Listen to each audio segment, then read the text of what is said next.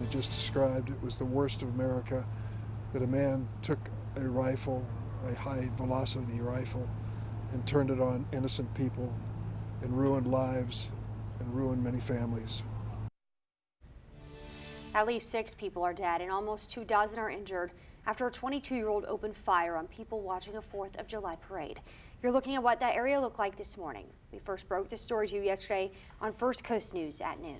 Well, we're now hearing about the heroic actions not just from first responders, but from members of the community that were out celebrating yesterday when they jumped into action to help those injured. Kathy Park is in Highland Park with that story. When gunshots pierced Highland Park's 4th of July parade route, confusion and panic quickly set in. Many attendees forced to spring into action amid a flurry of gunfire. There were a number of heroic actions by members of the community, by police, by first responders that rushed in and immediately tended to the victims, tried to get them help. Witnesses say they even saw young children rush other kids out of harm's way. He said, "My name is Blake." And the other little boy said, "Blake, run, run." And he grabbed Blake's hand and he joined up with his family, and this family took Blake to safety. Among those caught in the barrage of bullets was a Highland Park High School marching band. I couldn't believe that there were so many shots in a row, and then it stopped for a short while, and then it continued again. The teens seen running from the sound of gunfire. The school says every member made it out safely, including Gavin Solinger's son.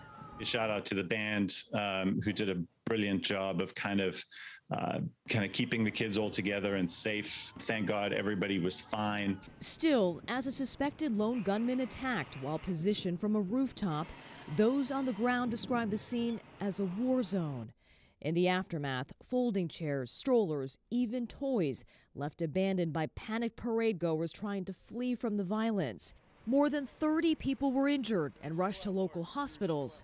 6 people lost their lives, including 76-year-old Nicholas Toledo, a father of 8 and grandfather to many. His family telling the New York Times he was fatally shot while sitting along the parade route in his wheelchair.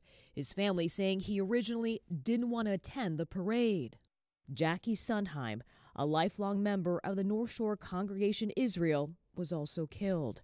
Her synagogue writing, "Jackie's work, kindness and warmth touched us all. There are no words sufficient to express the depth of our grief for her death."